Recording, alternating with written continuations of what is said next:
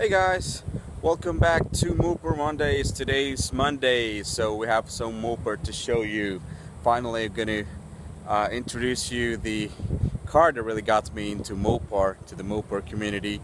It's my Dodge Charger 2011 3.6 V6. So without further ado, let me introduce you to my buddy. It's right here. It's like I said, it's a 2012 Dodge Charger SE. I would like to think it as special edition. So you can see the front, very nice. It has the chrome grille. I probably later on down the road probably gonna black it out, even blast it or use some other type of methods for that. 17-inch wheels. Recently I have upgraded the brakes. Usually they said, if you look in the communities and in the forums, that they're not that good. The factory ones are not that good, so I had to change them. And I put some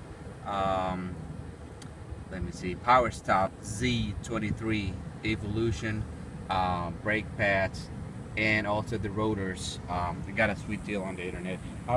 For all the updates, all the mods that I've done, I'm gonna put all the links so you can see where I got them and where you can find them online. So you can see they're slotted and cross drill rotors. Has some fancy Charger decals on it. It has the this SRT style spoiler. I try to make it a little different than the rest of the Chargers on the road. So I thought, hey, why not an SRT spoiler? So in my opinion, I think it looks very, very good. It looks a little more aggressive. The spoiler on the regular RTs or the SXTs that you see on the road, they're kind of more like a rounder type of shape. They're more like a bow. This one looks a lot more like a spoiler to me, if you ask me. I have this kind of blackout sticker decal that has the Charger. Whenever you press the brake, you see the word Charger, just the word Charger getting lit on the background, which is pretty cool. Let me see what else I can show you guys. I have this. This is one of the coolest things that I could find on the internet. It's actually a badge, but it says Charger on the classic script, which I really love. I found it also on the internet. I'll put the links. This custom Dodge shade for the windshield. Definitely, if you live in a place like Florida, where I live, which is very hot, and the sun is very strong, so you definitely, it's a must. So one thing that is really a cool thing are these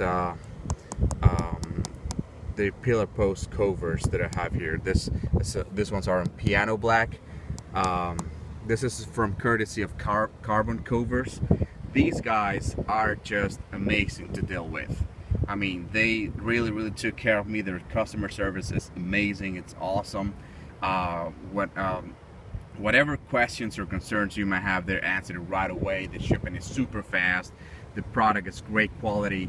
So if you're looking for a really nice way to protect those the posts, because these things, you see that the regular ones, they tend to fade with the time, with the heat. The paint starts to peel off and everything. So that's a great way to protect themselves. And just look at it. I mean, it looks actually very sleek, very nice. I mean, some people like it in chrome, some other people like it in different colors. I'd rather to go this way with the piano black, and they're awesome. So I highly recommend this this product from Carbon Covers. I'll put the links on the video description. Just let me show you a little bit on the interior. This is an 8-speed automatic, which is a blessing.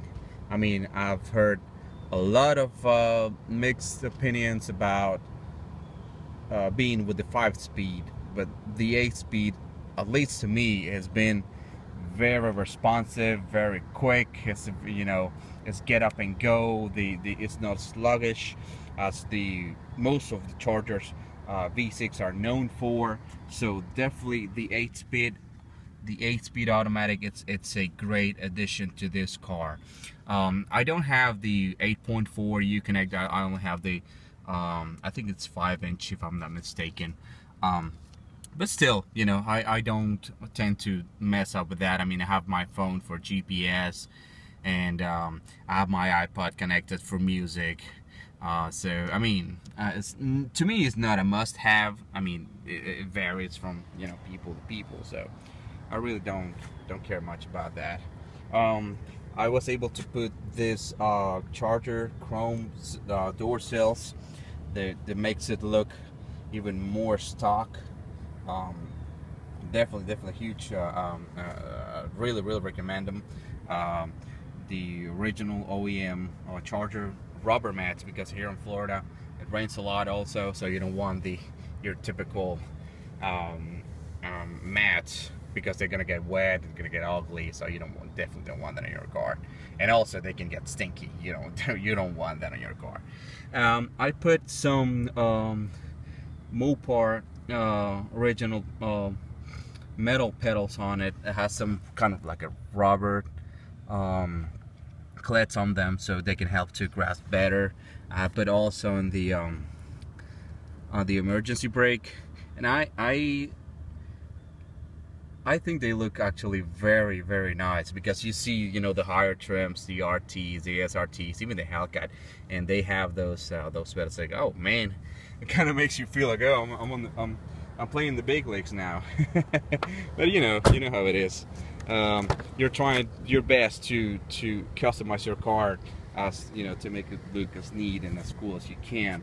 They have also the smaller sills here, the chrome small sills.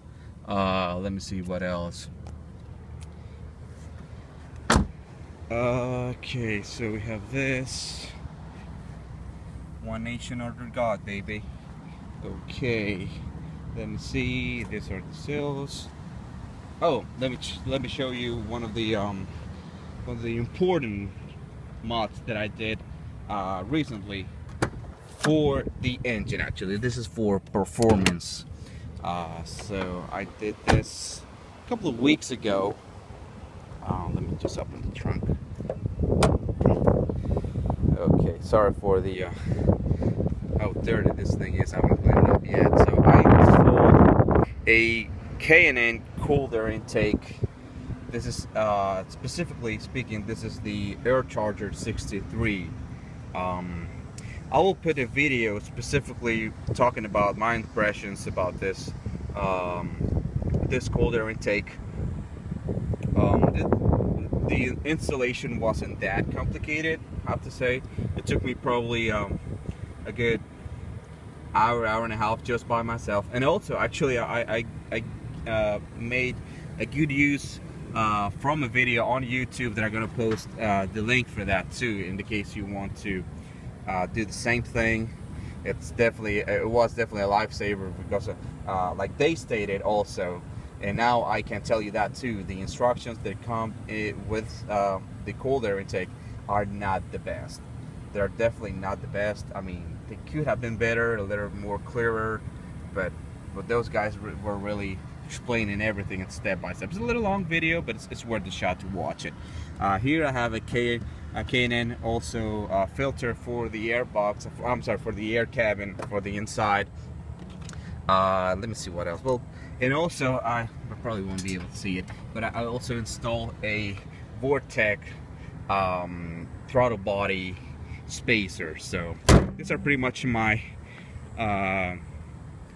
most of the updates that I've done to this car, and there's a lot more to come, so just stay tuned, guys. So here it is, the one and only Dodge Charger SC 3.6. Thank you guys.